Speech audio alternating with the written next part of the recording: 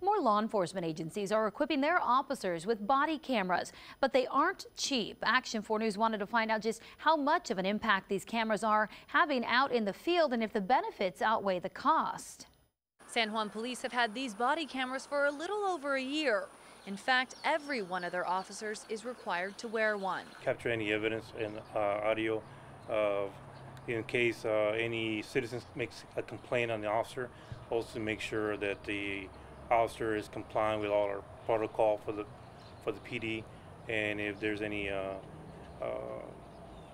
complaints, we investigate and make sure everything's done correctly. Sergeant Albino Rodriguez says the cameras have been working well and that so far the cameras have not shown any misconduct on behalf of their officers. Citizens have come in and complained against the officer, and it's shown where the officer was right. Many believe the cameras are a great idea.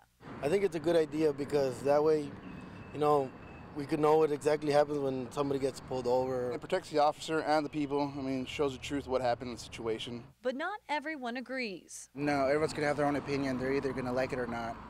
And it's still a waste of time. Can the officers tamper with the cameras, or do they automatically turn on, or does the officer have to turn it on themselves? How does that work? No, the officer has to initially turn on the camera, and it's mandated by our policy and rules and regs that they have to.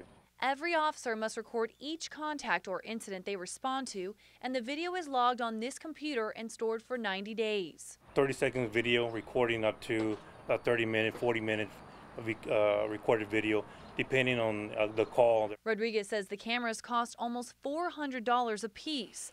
However, the actual cost of reviewing and maintaining the video system is much greater. Each supervisor utilizes sometimes from an hour to 2 hours during their shift just reviewing these videos, which takes time away from our officer supervision out there on the road, or keep checking other reports, doing other things. It is also, secondly, is our storage. It does take a lot of storage on our server. So much so that the police department spent $2,400 on 20 terabytes of additional storage. But Sergeant Rodriguez believes the benefit outweighs the cost, and he's not alone. Do you think it's worth it? Yes, I do. I think all police officers should have them. All precincts, all sheriffs, state troopers, anybody. Safety comes first for the people. In San Juan, Ashley Custer, Action 4 News. The San Juan Police Chief says that he's also looking at the possibility to propose in the next budget hiring a full-time IT person who's certified to be able to review that type of video.